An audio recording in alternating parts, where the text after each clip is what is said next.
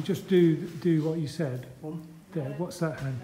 This one's in a state of flux. Potential. It's because I'm practicing this. It's almost like I could do that. To quickly take it back. So it's hasn't chose what to do yet. Right, that's why once you've got this, it will already be doing something. But for now, it's just kind of. This is the same with this one. You're not actually going to do this because I have to cross my arms and all sorts. You'd be doing it for a reason, and that reason would be me doing that. So we can roll normally and quietly. This is another thing, when you're introducing mistakes for you to capitalise on, how are you going to feel them? If you have to force them, don't you? Yeah, if we're doing this. So we roll nice and quiet, and then I start to throw in a mistake, and you feel it immediately because, that's it. And this is another really nice place to work on being physically quiet, because you'll see people, the heads are bobbing, and the feet are moving, and this is happening. This is all noise. It's all noise that will get exploited.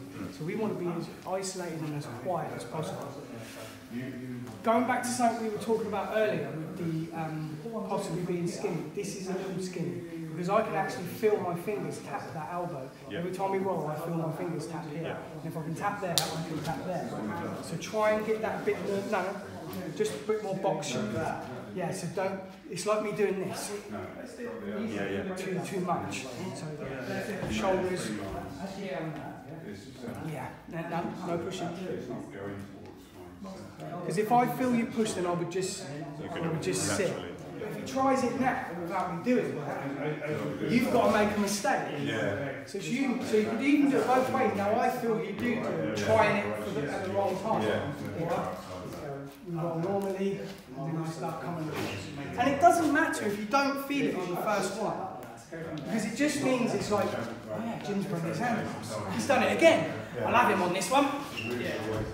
Again, like we were saying with Alan, it makes Chi Sau playful. And Chi Sau is a game, so it should feel playful and fun and cheeky and sort of, it's just fun, really. It shouldn't feel like we're going to get smashed in the face.